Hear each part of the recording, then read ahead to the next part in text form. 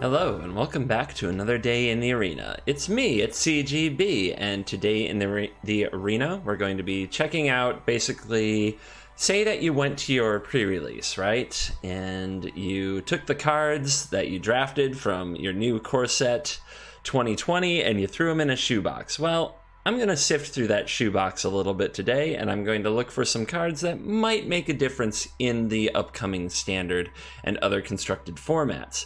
So we're just going to be going over a handful of different cards and what might be good.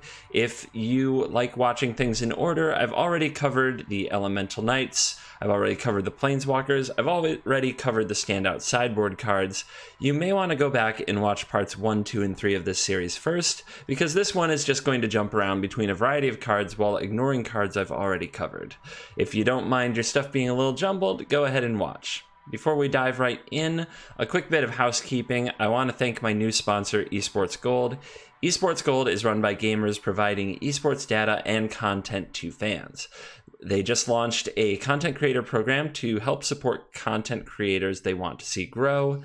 I was selected, I'm very honored, and you should check the link in the description to check them out. I don't get any kickback or anything like that from anything that you do with their website, but you should just go click that link and see what they're about, see if it's the kind of stuff and data that you're interested in the world of esports. Moving right along, we also, of course, still have the booster box giveaway going on with Flipside Gaming, so I'm going to throw it over to me telling you about them, about that giveaway, and then we'll get right into the card reviews. Hey guys, let's take a quick break to talk about Flipside Gaming's Core 2020 Booster Box giveaway. From now until July 15th, you can win an entire box of M20 for free if you follow these steps. Number 1, find $10 or more worth of stuff at flipsidegaming.com that you like. Easy. They have singles, they have sealed product, and they have all the gaming supplies you need. So, number 2. Use the promo code CGB before checkout. This saves you 10% and it supports the channel at the same time. Number 3, complete your order. That's it. Even a mono red player can figure it out. Please check out the links in the description to read the giveaway's rules and conditions, and thank you for supporting the channel. May the best mage win. And welcome back. We're going to kick it right off with talking about Brought Back, which is a white and a white for an instant rare. Choose up to 2 target permanent cards in your graveyard that were put there from the battlefield this turn. Return them to the battlefield tapped. So bringing them back tapped is a very interesting clause to throw on this, as it keeps you from creating certain infinite loops. But for the most part, when it says permanent cards, some permanent cards don't care if they're tapped.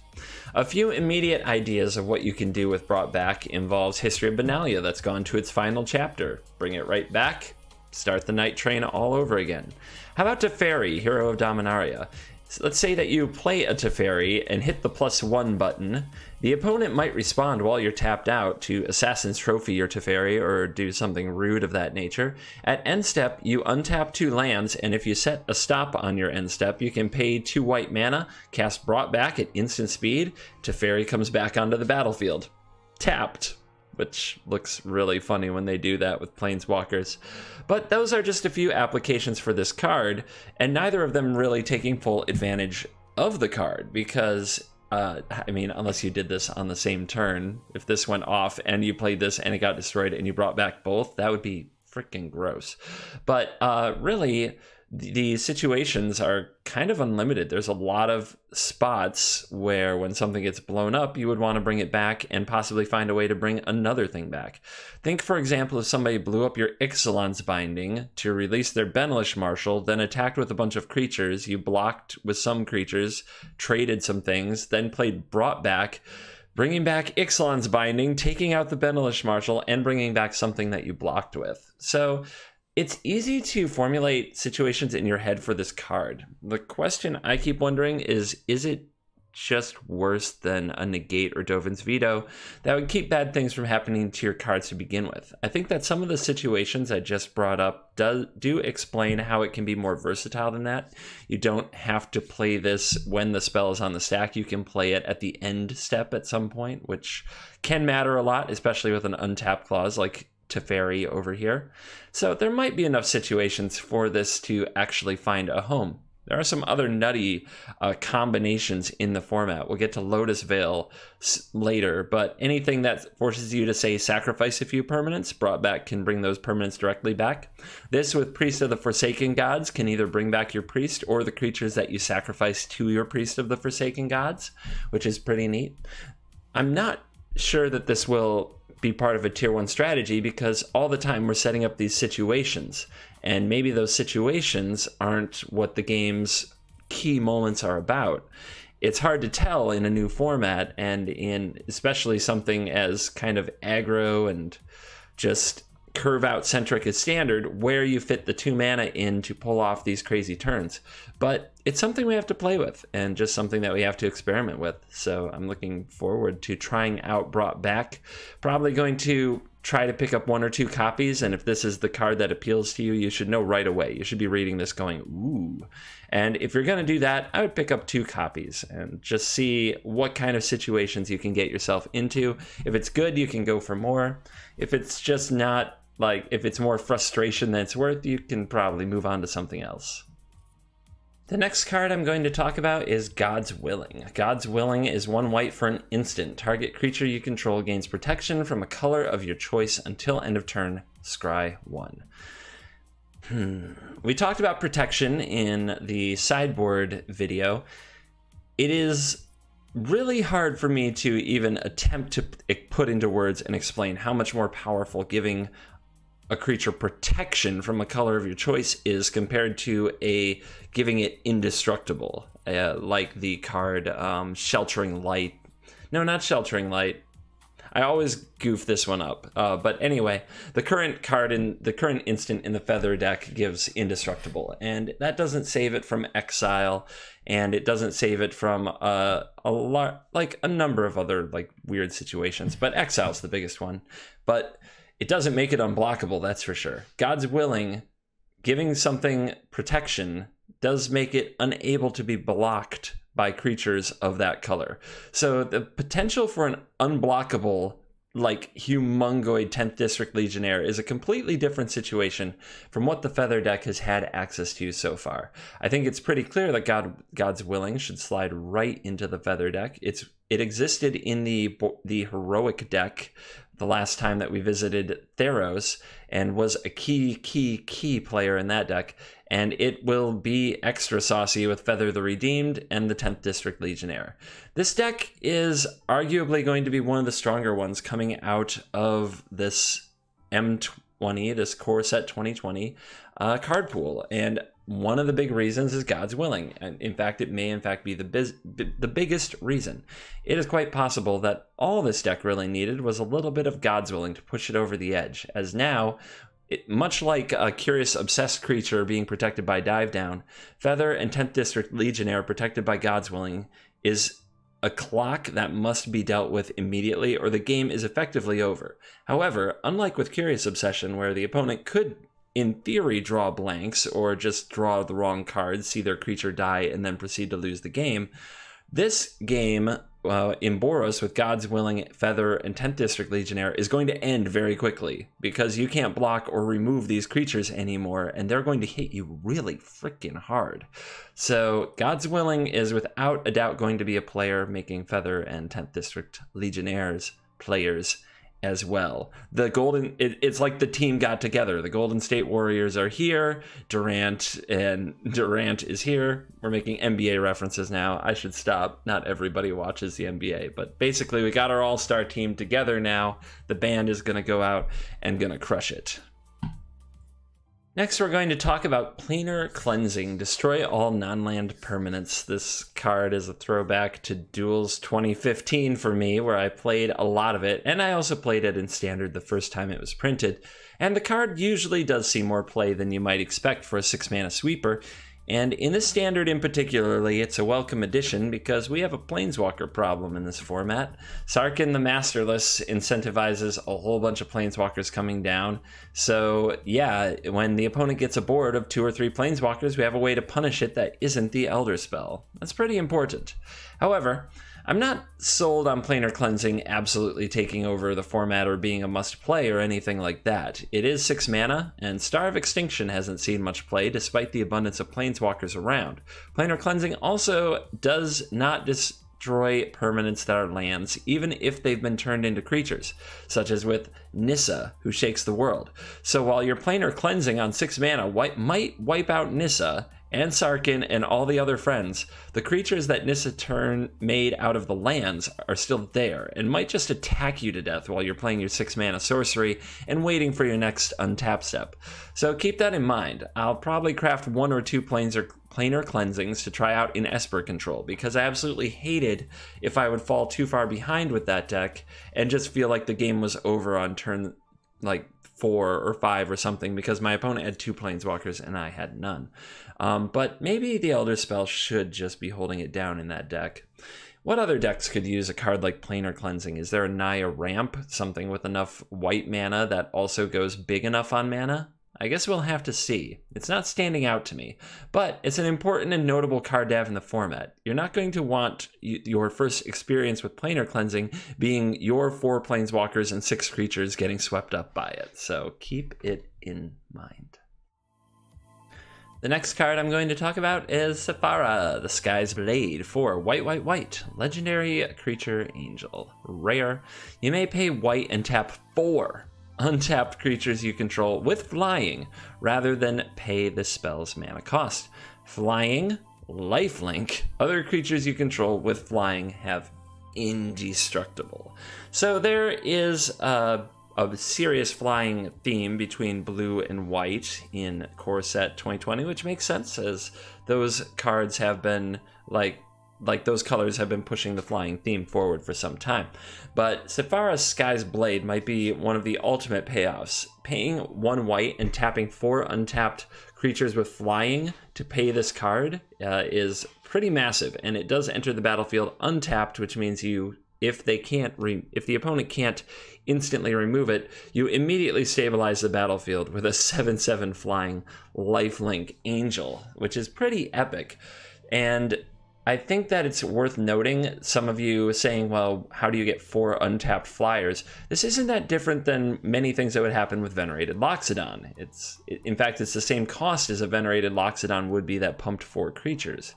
So 1 white and then 4 other tapped creatures. So I don't think that's too unrealistic, and we introduced a lot more flying threats. I put a couple here on screen for you.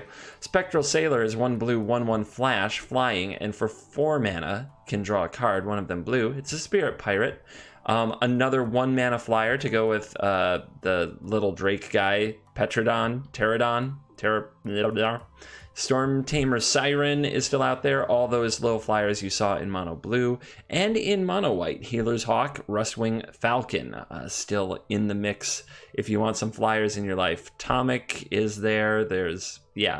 So there's a lot of cheap flyers in blue and white, and there's a new way to pump them.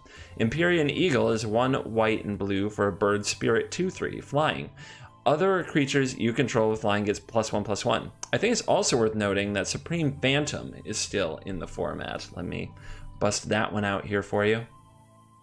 There we go. So Supreme Phantom is also a flyer, is also a spirit, and gives other spirits you control +1/+1 for only 2 mana. It's a 1/3 from M19. So these will only be together for a limited time, so get them while they last. But look at this curve right here. Sailor, Phantom, Eagle, so much flying power and toughness. If you throw in the following turn, if you can play any other flyer, probably best would be a second Eagle, then you can pay 1 white and tap this 1, 2, 3 and your freshly cast flyer 4 and play the Sky's Blade. It's a lot of power. It potentially, that curve potentially even holds open counter magic or God's Willing. So all of that is pretty it's compelling. It is going to struggle against the right mix of early removal. Can a red deck just burn all these and keep you from ever playing the Sky's Blade? Can your deck be built in such a way that it reaches 7 mana anyway without paying too huge of a cost? I'm not sure that the Sephara Sky's Blade thing is going to be the ultimate payoff. The other flyers that you can build around and just have an awesome kind of Skies approach, maybe Spirit Tribal, might just be good enough there on their own without needing the payoff from the Sky's Blade, or maybe this is the card that pushes it over the top. I wouldn't be surprised if it was relegated to the sideboard, though.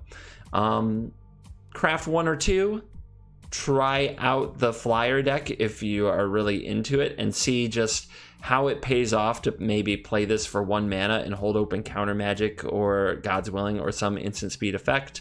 Of course, this card versus Teferi Time Raveler is probably going to feel really bad, but if they play their Time Raveler and you have 4 creatures on the board, you'll be able to fly over, kill it pretty quickly, and then try this again. So, it's an exciting card. The amount of power and toughness for the cost of 1 mana and tapping 4 creatures is really inspiring, but will the play patterns work out? We're going to have to see. The next package I'm going to discuss here is a little reanimation package. Let's start with Blood for Bones. 3 and a black to sacrifice as an additional cost to cast this sorcery spell, which is an uncommon by the way, sacrifice a creature. Return a creature card from your graveyard to the battlefield, then return another creature card from your graveyard to your hand. So, it's a reanimation spell, it's 4 mana. They used to have these, it was called Zombify back in my day. And yes, you get to bring things back for 4 mana. It was determined too strong. Too strong. It would bring back giant elder dragons and do nonsense like that on turn 4 with the help of a card called, I think it was it Careful Study? No, Compulsive Research? I think that was it. Draw 3 cards, discard 2. You discard your big fatty, you play Zombify, have it back on turn 4. In Esper, which was actually a really fun play pattern for Esper. Now, what does Blood for Bones work with? Well, what kind of large things with cool enter the battlefield effects or just generic size would you want to get back? Of course, we have Palaka Worm, and you can probably name some other very large creatures you'd want to do.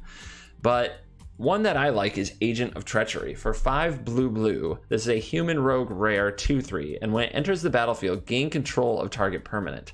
Now, there is no clause here that says until Agent of Treachery leaves the battlefield. It's yours. Keep it. At the beginning of your end step, if you control 3 or more permanents you don't own, draw 3 cards. Now that's extra gravy. But getting to play a card like this for 4 mana is pretty gross. Gaining control of target permanent with Blood for Bones is pretty amazing, but it's also a little bit of self-fueling. So say that you sacrifice a creature and you get to return a creature card from your graveyard to your hand and put a creature card onto the battlefield. Let's get an Agent of Treachery, steal something from the opponent. Let's sacrifice the Agent of Treachery to our next Blood for Bones to get something else, and then just kind of loop it. We'll just sack this to do our next thing, and then we'll get it back with our next thing, and just let's do lots of Agents of Treachery with Blood for Bones. We need to get these things into our graveyard. So Gorging Vulture is a new print that you may want to take advantage of. It is a common. It's 2 and a black for a 2/2 flyer, bird. And when Gorging Vulture enters the battlefield, put the top 4 cards of your library into your graveyard. You gain 1 life for each card put into your graveyard this way. So this is a good enabler. 4 is a great number. Glowspore Shaman, Stitcher's Supplier, hitting 3 cards, they would often miss creatures or what you needed in the graveyard altogether. But getting up to 4 and possibly 5 with Knight of Thorns, which is another card that we've talked about in a previous video, that is really self-milling yourself, really getting there. And maybe Tamiyo needs to be in the mix too to keep the Blood for Bones Agent of Treachery loops coming. But I like Gorging Vulture for filling the graveyard and giving you a body to sacrifice to your Blood for Bones to get your first big haymaker out of the yard and to keep refilling the graveyard. So some nice little role players here to work with the Blood for Bones. It makes me think that a Reanimator strategy might have a shot. And you have to make sure that you're playing Reanimator cards with immediate battlefield impact. You don't want to play a card that gets bounced by Teferi Time Raveler and leaves you sad. So just something to keep in mind. Treachery though, target permanent. That includes land. I can steal their land. Oh my god. How much do we want to go stealing their land? Tell me in comments. Are you up for stealing some freaking land? Not just landlording, like hostile land takeovering. Yes, in for it. The next card we're going to talk about is the Knight of the Ebon Legion. Our new buddy Soren, who we covered in a previous video, needs some friends to hang out with. So for 1 black, we have a Vampire Knight rare 1/2. For 2 and a black, Knight of the Ebon Legion gets +3/+3 and gains Death Touch until end of turn. At the beginning of your end step, if a player lost 4 or more life this turn, put a +1/+1 counter on the Knight of the Ebon Legion. Just a reminder, damage causes loss of life.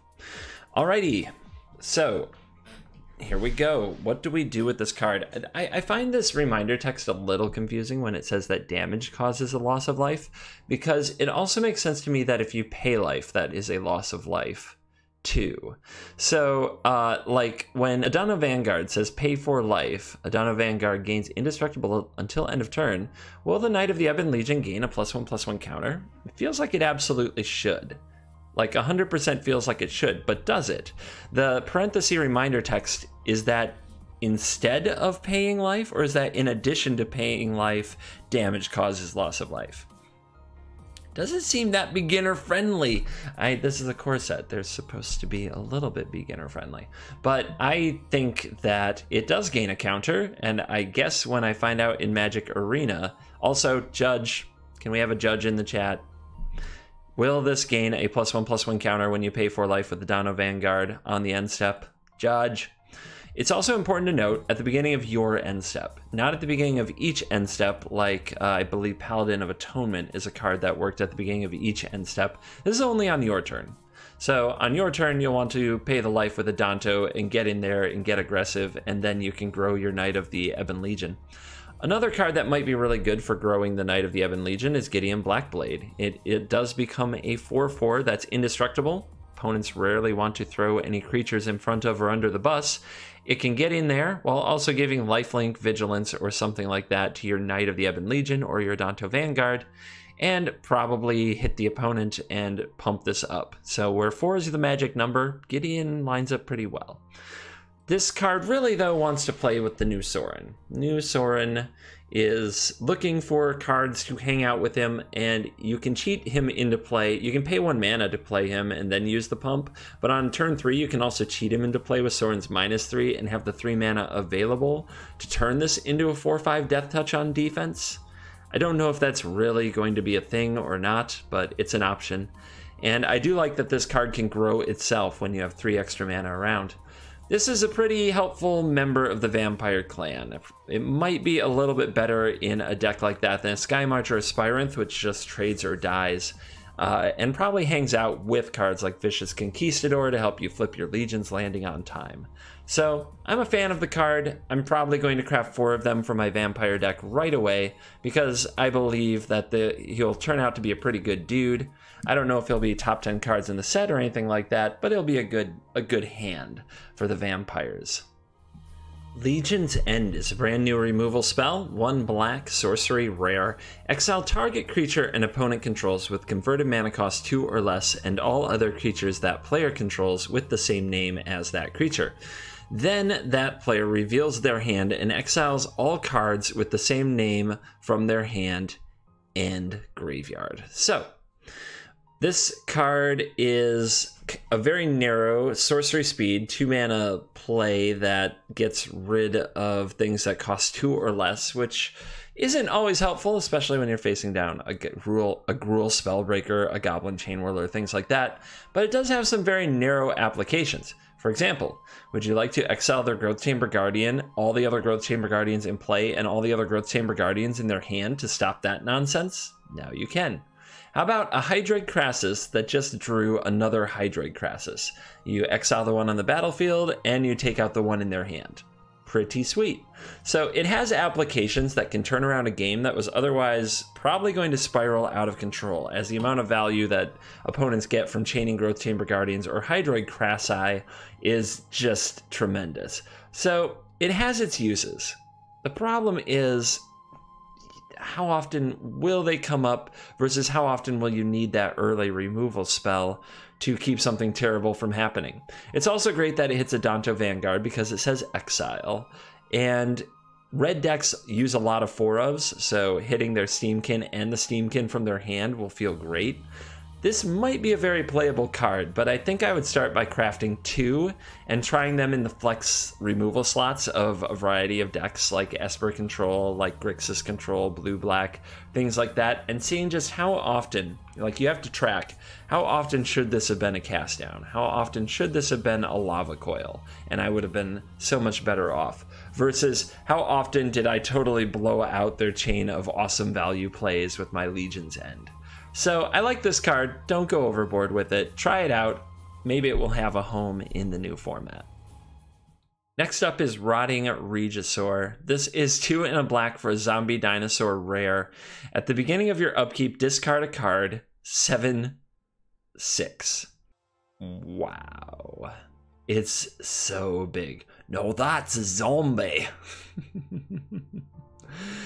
Yeah, if they can have zombie dragons, they sure can have zombie dinosaurs. 2 relevant types too, dinosaur and zombie, there on the list.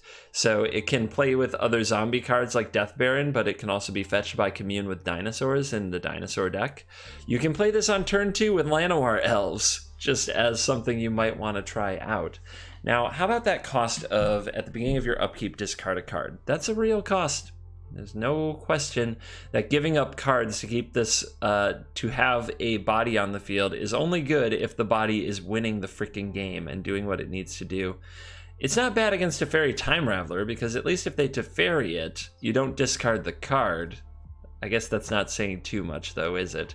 Teferi Time Raveler is still a pain in the butt. What can you do? And it is kind of a litmus test for the format. Like, can we play a 3-mana 7/6 if it just gets bounced by Teferi? That sounds insane, but truly, like, that's what Time Raveler is doing to us. But I still think we've got to try this card out. We got to see. How often is the fact that it's just a 7/6 going to dominate the game? What does Mono Red do about a clock this fast? What does Mono Red do about something this large? It's a really tough ask. Now, how about if we play in a deck where that discard is not a disadvantage, but is an advantage? How about if we play a deck that somehow reanimates the graveyard using either the Bones for Blood... I already forgot the name of it. Blood for Bones. The Reanimator spell, Blood for Bones. We could play it in some kind of Reanimator deck. We could also play it with cards like Command the Dread Horde to just get it back after we've discarded all those things. We can play it with a bunch of Explore creatures. Maybe Jadelight Ranger fills our hand full of land that we won't miss if we throw them in the graveyard. And maybe after we discard all those lands in the graveyard, we get them back with World Shaper. I don't know, but there's got to be some synergy so that the cards that we throw in the graveyard aren't permanently gone. And that could be something to do with this card too. It's an exciting card. And I don't imagine myself not crafting 4 of these, mostly to see just how much we can make size matter. I think one of the first decks I might play in the release event will be just Llanowar Elf, Rotting Regisaur, and Beef. Just lots of beef. But we'll see how that goes. Yeah. There's probably some other synergy somewhere, like whenever a player discards a card, make this happen. Something of that nature. But I'm just thinking, play this quickly and beat down. So, look forward to seeing just how much damage we can do with Rotting Regisaur in the near future. Marauding Raptor is 1 in a red for a dinosaur rare. Creature spells you cast cost 1 less to cast. That's all creature spells, by the way. Whenever another creature enters the battlefield under your control, Marauding Raptor deals 2 damage to it. If a dinosaur was dealt damage this way, Marauding Raptor gets +2/+0 until end of turn. So right away we have this cost, which is basically anytime a creature enters the battlefield, it's going to take 2 damage from your Marauding Raptor. So you don't want to have a lot of small creatures. Can you play this in a deck with Llanowar Elves? Your Llanowar Elf might just die if you cast it after the Raptor, for example. That's not a very good thing. So there's definitely a deck building cost to what is a very reasonable body with a really neat ability to reduce the cost of all the creatures that you play. Let's have a look at some of the things we could be doing with this. Ripjaw Raptor is a pretty obvious synergy with Marauding Raptor. They're both raptors, of course they'll get along. For 3 mana instead of 4, your Ripjaw Raptor comes down, enrages, so you draw a card immediately when the Raptor deals 2 damage to it, and the Marauding Raptor becomes a 4/3 that you played on turn 2 that can now go smash opponent's face. That's some pretty solid stuff. If you're up against another deck that relies on damage, a 4/5 Ripjaw Raptor is a very good body. However, if you're up against a deck full of removal spells, then you may need something a little more resilient and harder hitting than a Ripjaw Raptor. How about a Nullhide Ferox? For 3 mana, this can come down and be a 6/6 hexproof. The Marauding Raptor will deal 2 damage to it, but nothing bad will really happen. The opponent won't be able to target it anyway. The Marauding Raptor won't get the bonus, but you'll have a bigger body over here that the opponent needs to answer right away and can't quite deal with Teferi Time Raveler, which is a big deal. So Marauding Raptor can play in a Dinosaur Enrage deck where a lot of people would want to try it right away, but it can also play in any creature deck, and I feel a need to stress that because I think a lot of people will miss that clause on the card and immediately throw it into a dinosaur deck. Let's talk about the giant elephant-like dinosaur-like elephant in the room in Polyraptor. I've already received DMs on Twitter and Discord with people freaking out about the possible synergy between this being a 2-card combo that makes infinite dinosaurs. And what every one of those people has missed so far, and what you at home have definitely not missed because you are the most intelligent and greatest of the Magic players, but what maybe somebody you know might have missed and you can tell them about is that this loop doesn't end. You can't stop it. This ability, the Enrage, whenever Polyraptor is dealt damage, create a token that's a copy of Polyraptor. This is not a May ability. And this, whenever a creature enters the battlefield under your control, Marauding Raptor deals 2 damage to it, is not a May ability. This means that when you play Polyraptor, Marauding Raptor will deal 2 damage to it, making a new Polyraptor, which will be dealt 2 damage by Marauding Raptor, which will make a new Polyraptor, which will be dealt 2 damage by... You get the idea. But it doesn't end. It's going to keep happening. At no point do you get to stop and say, okay, I have enough Raptors now, ha ha ha, I'm going to attack with them. No, instead, you're going to draw the game. That's it. You're going to take like half an hour of everybody's time, and you're going to draw the game. Not great. I guess it's better than a loss if you're playing hyper competitive ranked or something, but it's not where you want to be. If you're going to do this combo, you absolutely have to have a way to mix some damage into the combo. Let's see if we can find something like that. Okay, I looked far and wide. There isn't that much in Standard. There isn't a card that, like, every time a creature enters the battlefield, deal 1 damage to any target or something like that right now. No Pandemonium effect. But we do have it this simple. So, just in response to the trigger after you feel you've made enough Polyraptors, Lightning Strike your own Marauding Raptor. Blow up your own Marauding Raptor. You just have to have 9, because of the cost reduction of the Raptor. You have to 9 total mana. 7 for the Polyraptor and 3 for the Lightning Strike. But there you go. We kind of did it. Throw in a Regisaur Alpha and all those Raptors gain haste. So I guess combo nerds, get to work. Next, we're going to quickly talk about some Hydras. Gargos the Vicious Watcher is 3 green. Legendary creature Hydra. Rare. Vigilance. Hydra spells you cast cost 4 less to cast. Whenever a creature you control becomes the target of a spell, the Vicious Watcher fights up to 1 target creature you don't control. Pretty neat card. And the 4 less to cast is a huge cost reduction. The 8/7 Vigilance body is tremendous. This is one of those things that pushes the boundaries of how big a creature needs to be before the dies to removal clause is a problem. Also, the fact that when it becomes the target of a spell, it can fight another creature you don't control means that even if they point some kind of a cast down at it, it can take a creature down with it. I wish I wish it was spell or ability. I also wish it could fight a planeswalker. Then it would actually be relevant, as I'm not sure if it will be, even with these amazing stats. But it's kind of fun to think about how it can combine with other Hydras. Voracious Hydra is green-green X trample. When it enters the battlefield with X +1/+1 counters on it. It's an 0/1 to start with. You can play it for 0 and just have an 0/1 out there. And it is a rare. When the Voracious Hydra enters the battlefield, double the number of +1/+1 counters on the Hydra, and Voracious Hydra fights target creature you don't control. Fights target creature you don't control. So that's an enter the battlefield option. If you play this for 2 and then green-green, it comes in as a 2/3 that can fight another creature, or you can double the counters and it becomes a 4/5. If you have a Gargos Vicious Watcher on the battlefield, it costs 4 less to cast, which, I mean, let's say you have 6 mana then total. You play this for 4, and then another 4 is 8, and so it would have 8 counters, and you could double that and have a 16/17.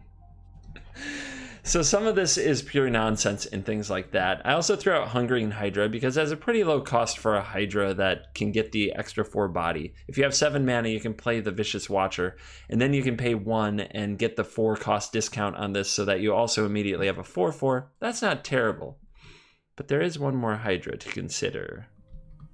Hydroid Crassus. Now that is the type of Hydra you want a cost reduction on, gaining more life, drawing more cards. So this isn't the tag team that Nissa, who shakes the world, and Hydroid Crassus quite is, but it does give me kind of a Hydra tribal hope that maybe we can do something fun with our little Hydra friends and a whole bunch of mana creatures. So let me know in comments, is Hydra tribal something you're looking forward to? Is it something I should try out in the format? Let me know. Nightpack Ambusher is 2 green-green rare wolf with flash. It is a 4/4. Other wolves and werewolves you control get +1/+1. At the beginning of your end step, if you didn't cast a spell this turn, create a 2/2 green wolf token. So, Nightpack Ambusher is kind of an anthem and a lord. It works with wolves. I love the flash. The flash makes this a whole different critter. If the opponent attacks into this and you get to eat one of their creatures and then go on to make some wolves, the swing in the game can be very dramatic. The card advantage can be excellent. And let's pair it up with our buddy, the friend to wolves, Tolsimir. This card says that whenever a wolf enters the battlefield under your control, you gain 3 life, and that creature fights up to 1 creature you don't control. So potentially gain 3 life and kill a thing. So if you have this on the battlefield and you Nightpack Ambush, you gain 3 life. You fight with your 4/4. The next turn, like at the beginning of your end step, so only on your end step, but on your turn, if you don't play a spell, the Nightpack Ambusher will generate a 2/2 wolf, which is actually a 3/3 as long as you have the Ambusher because of the +1/+1 bonus. You'll gain 3 life if Tolsimir is on the battlefield, and the 3/3 will fight another creature. You don't have to cast more spells. You can just keep using the Ambusher. You could also use a card like Vivian Reed to play your creatures on the opponent's turn so that you keep the 2/2s coming out of the Nightpack Ambusher, and you also get to make stuff happen. Frilled Mystic could also fall into this, or any other creatures with flash, or activated abilities on artifacts, like one that we're going to get to in the very near future. But yeah, I like Nightpack Ambusher. It's an interesting ball of stats. How does it fit into the format? How does it play in a world of Teferi Time Raveler and Kaya's Wrath and things like that? It's kind of scary. The idea of getting all your stuff blown up is not ideal. Ramping it out with elves is definitely nice, but then your elves get blown up. But the fact that it's a self-contained powerhouse, so you can just not take action and continue to build your board. The opponent has to deal with it. They have to wrath. They have to do something, or you're just getting free 3/3s every turn. When they finally do deal with it, maybe they can do it right away and you just carry on a normal game. Maybe they can't deal with it right away. You build up some 3/3s and you have all these cards in your hand that the opponent hasn't dealt with yet. I feel like the play patterns with this card might be better than I think they are. And this will be a card I probably craft 3 or 4 of to try out in a style of wolf green maybe Bant, maybe green-white, maybe blue-green flash style deck, something else to add to that deck, because while that deck had plenty of flash cards, it was missing what I would consider key flash threats, and this falls right into that wheelhouse for me. So we're going to try out some Wolf Flash Tribal in the near future. Next up is Season of Growth. Season of Growth is 1 and a green for an enchantment uncommon. Whenever a creature enters the battlefield under your control, scry 1. Whenever you cast a spell that targets a creature you control, draw a card. So, does this go in the Feather deck? Should we run Naya so that we can play Season of Growth so that we can really pile on the card advantage, so if our threats die, we keep the threats coming?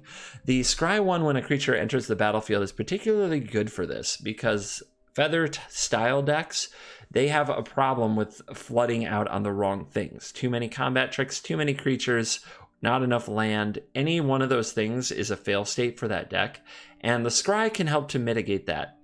But is this just a good value card anyway? Do we play this in a deck like green-white tokens where we have Amara, who we don't want removed? Any place where we're like, well, if they kill our creature, I guess nothing good happens. Maybe the Wolf that I just reviewed wants a card like Season of Growth in it to keep the Scry going, to keep finding threats, but also if something is to die, you got something out of it. But what's really you need off the card is the whenever you cast a spell that targets a creature you control, draw a card. So this kind of pushes you into playing cards that you wouldn't normally play. So spells that target creatures you control include usually auras and pump spells, generally speaking. And those cards are never quite considered tier 1. So if you're going to play them, I think you need the right creatures around them. Dreadhorde Arcanist, we already talked about Feather. Maybe there's an Aura deck in green-white with the cards that prey on auras. I know that Auramancy is one of the beginner decks that you get. This looks like it fits right into that deck. Maybe we can build something out of that pile, but I highly doubt it's very competitive. I just think that this is a really cool card to have in the format. I want to try it in a lot of places. Feather and tokens are the ones that stand out. Elves might be the kind of deck that wants something like this. Is it better than a Shaper's Sanctuary? Maybe, because you're not reliant on what the opponent is doing. It's about what you're doing. So keep Season of Growth in mind, and maybe we'll find a way to really make it pay off, draw a bunch of cards, and keep our draws silky smooth in these creature-oriented decks. Icon of Ancestry is the next card we're going to talk about. This is a 3-mana artifact rare. When Icon of Ancestry enters the battlefield, choose a creature type. Creatures you control of the chosen type get +1/+1. 3 and a tap, look at the top 3 cards of your library. You may reveal a creature card of the chosen type from among them and put it into your hand. Put the rest on the bottom of your library in a random order. So we've had cards like Radiant Destiny before, and it honestly, that card isn't even seeing play right now. Anthems pretty much need to be on a body so that they do something on their own, or they need to be better than that. And this card is better than that. It has a card draw engine stapled onto an Anthem effect so that you can keep finding more of the creatures of the type that you need to make them stronger. That is pretty awesome, and you can put it in any kind of a tribal deck that you might run, but I want to highlight it with a few of the new cards. We just talked about Nightpack Ambusher.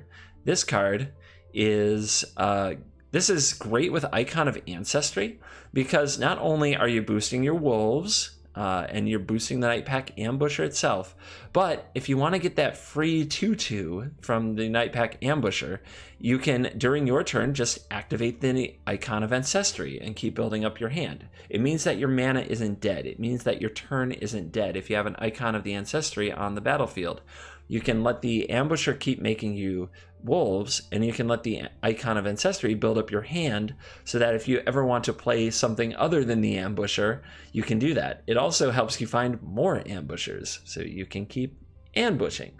So I think that that sounds really sweet as a duo. Sorin the Imperious Bloodlord. This card has a -3 that puts a vampire creature card from your hand onto the battlefield. So, if you have Sorin on the battlefield and Icon of Ancestry on the battlefield, you can tap 3 mana and use the icon to look for a vampire card, find the biggest, most awesome vampire you can, and then -3 the Sorin to put it onto the battlefield. It's a little bit of a mana cheat so that you get your creature right away and get it onto the board. So I like this card a lot. I'm almost certainly going to craft at least 3 and maybe a 4th to try it out in tribal decks. Definitely vampires and probably wolves. Vampires is near the top of my playlist. Wolves is somewhere in the middle. But I do believe you'll see Icon of Ancestry in one of my decks starting from day 1. So this is got to be one of the better cards in the set, especially if you love tribal themes. And there's not a lot more to say. Let's run it in all of our tribal decks. Elves, humans, warriors, wherever you want it. Go make it happen. Oh yeah, and did I mention that we still have a tribal set in our midst? We have Ixalan for a few more months. So pirates, dinosaurs, merfolk. You can run Icon of Ancestry with those as well. Knock yourself out. Finally, I'm going to talk about the temples, the Scrylands. Scrylands have returned. Scrylands were very popular back in a very different time in Magic, and it was a big deal that we had Scrylands back then, but the format was significantly slower. First, let's talk about what they are, though.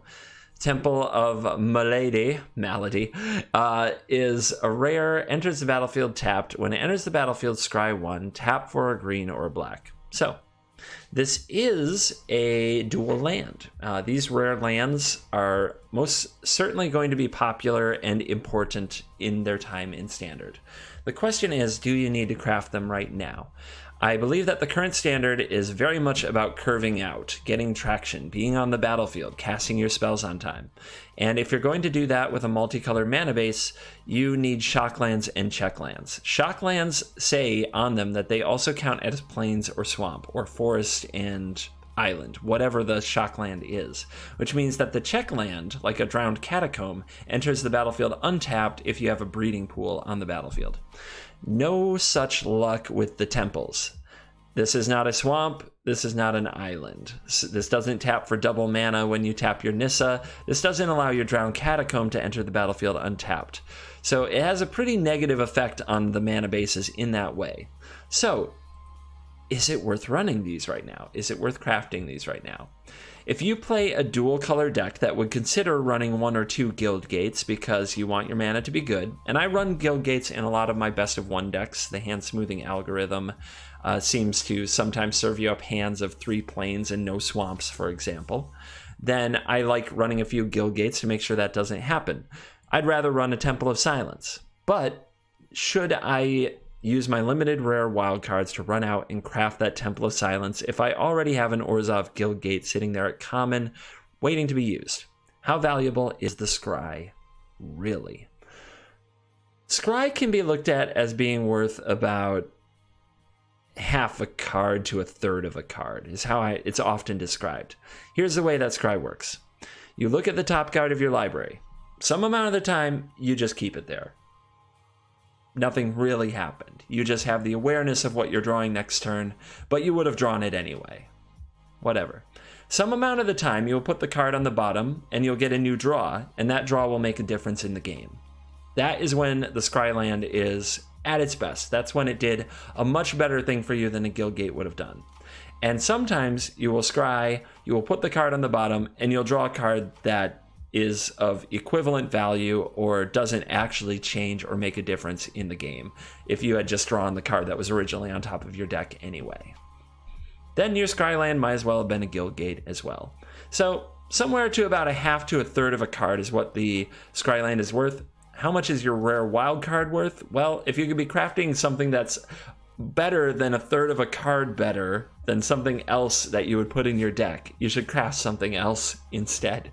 You should craft a Goblin Chain Whirler so that you can replace that Gutter Snipe, because Goblin Chain Whirler is a far superior card in most situations before you craft your Temple of Triumph, if that makes sense. I hope that gives you some idea of whether or not you should be crafting the temples. I will probably craft 1 or 2, and I don't know if there'll be a 4 of in any of my decks anytime soon. It's much more likely that there'll be a 2 of in my 2 color decks, a 0 of in my 1 color decks, and maybe a 1 of or a 0 of in my 3 color decks. So once the check lands rotate out in the fall, and we lose those drowned catacombs and cards like that, the temples will step up. They'll play a bigger role. They'll matter more. But right now, they're role players. You don't have to be in a rush to craft them. But I am excited that they're here. They were one of my favorite things about that standard format that they were printed in, because everybody was playing a whole bunch of scry lands, which meant that your draws were pretty good and your scry decisions were very important. If you were better at scrying than your opponent, it made a big difference in that format. Dawn of Dreams is 2 blue for a rare sorcery. Look at the top 7 cards of your library. Put 2 of them into your hand and the rest on the bottom of your library in a random order. All right, so it's a Dream of Fishes. Look at that art. Is this card good? I think it is. I think it is very good. I think it will do much better than I think people think.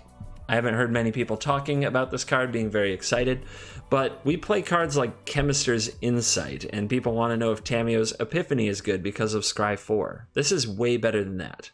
Looking at your top 7 and picking out the 2 that you need the most and putting the rest on the bottom is a really good effect. Now, the biggest problem with it is that it's sorcery speed. But is that really a problem in a world where Teferi Time Raveler is forcing everything to be sorcery speed? It's not nearly the problem it used to be. A lot of these Esper decks struggle with having the right card at the right time, and many times you can't run too many Elder Spells or Command the Dreadhordes in your deck because they're just not good cards in certain matchups. But when you need them, you really need them. And going 7 cards deep to find them with Dawn of Dreams is probably exactly what the doctor ordered. Instead of adding a 3rd Elder Spell or 2nd or 3rd Command the Dreadhorde to your Esper deck, add some Dawn of Dreams. Make it more likely that you'll find them when you actually need them, and in the matchups where you don't need them, go get a Kaya's Wrath and blow up your opponent's board, or go get a Teferi and try to run away with the game that way. I think that Dawn of Dreams is excellent, and with the help of Teferi Time Raveler, you can play it at instant speed. So look for this to be crafted probably in numbers like 2 to 3, probably not a 4 of right away, but I could be wrong on that. This could be exactly what you want every turn 4 to be in a format like the one that we're currently in. So yeah, love this card. Probably one of the more powerful cards in the set, possibly one of the more underrated cards in the set. Be excited if you open this. And definitely think about crafting a few if you're an Esper controlling mage type like me. It also may have a home in Nexus, which is not banned in Best of 3 traditional standard. So some people may want to play with that. That's going to bring me to the end of today's episode. Just throwing up here a few of the more impactful cards that I think you might see in the coming weeks. I hope that you've been enjoying these set reviews. Coming up next, we're going to do my top 10, 9, who cares what number, top 8, 9, or 10, some amount of cards, pick a number. We're going to do some amount of my top cards from the set. It's going to be a fun little video where I pick out the cards I'm most excited to play, and we're going to do the top 3 decks that you should craft and try out after Core Set 2020 releases. So those 2 videos are coming up. Do let me know in comments if you enjoy these reviews, if you find them helpful, and don't worry, starting like the day that you're watching this, either today or the very next day, you're going to start seeing videos of me playing with Core Set 2020 thanks to the early access event from invitation that I got from Wizards of the Coast. Hashtag sponsored. Thank you, Wizards, for inviting me to your early access event to play with the cards early. As always, I stream it on Twitch for most of the day, but I make some video content for YouTube so that you have some special YouTube exclusive stuff for all of my fans over here on YouTube. So thank you very much, of course, for being a fan, for sticking with me. It's the slowest part of the year, late June. It's a time of year when people are on vacation outside, probably doing anything other than watch more video content for Magic. So to every single one of you out there watching this video right now, thank you for sticking with CGB through these late June times, this kind of very slow time of the year. I appreciate you a lot. It means a lot to me. And I really want to know, did you enjoy these set review videos? Is this the type of content that you want when a new set comes out? Or do you want me to keep making like gameplay videos with cards that quite frankly, we've already seen all the cards in Standard at this point. It's kind of hard to make a new gameplay video, but is that what you would prefer? I really do want to hear from you, because as much as I enjoy what I do on this channel, there's no point to it if you're not enjoying it more. So, thank you very much for watching this video. As always, I will see you in the next video. Goodbye.